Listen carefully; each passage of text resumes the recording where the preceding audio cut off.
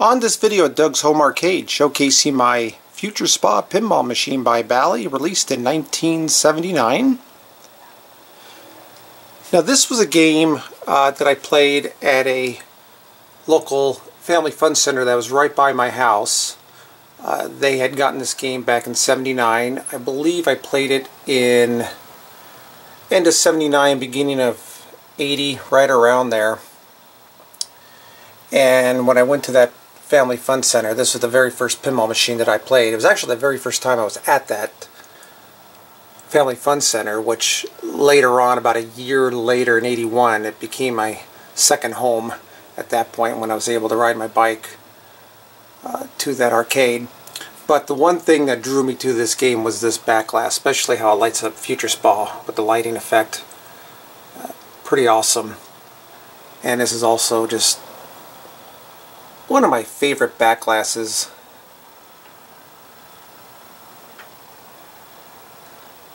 And this game is also a wide body.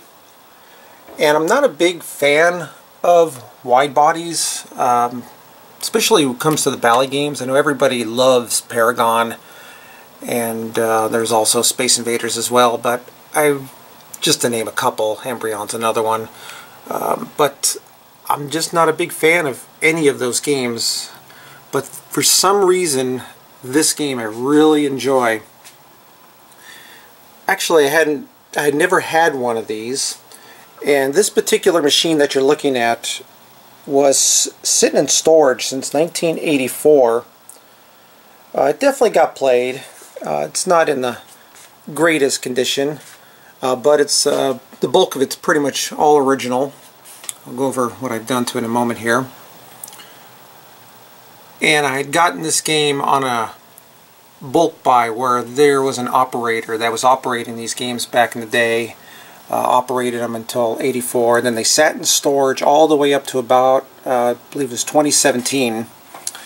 And there was quite a few games that were in there, and I kept 3 of them. One was a Phoenix, one is an 8-ball deluxe, and the other is this FUTRE Spa.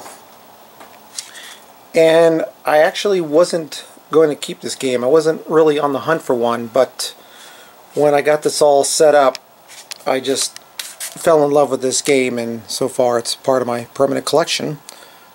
Maybe one day I'll try to find one in a little bit better shape, but this is a really good player actually, so I'm in no rush.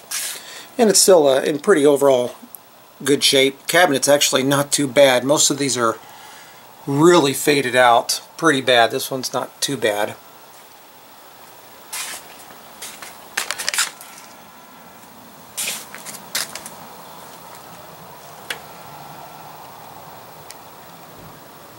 The backglass in this one's in really nice shape.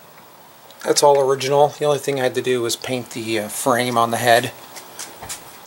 And as far as the playfield, installed new drop targets, they are all pretty wiped out. Some minor touch-up on the playfield. The worst spot was right that big spot right there by the sling. Too bad there wasn't a Mylar decal that was over that area. Would have protected it.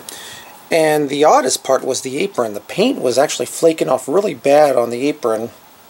So I was on the hunt for one, but never found a nice one. So I stripped this one down, and they make a decal that you could use to restore it. So it's not exactly the original look, but overall I'm pretty happy with it. It came out pretty good.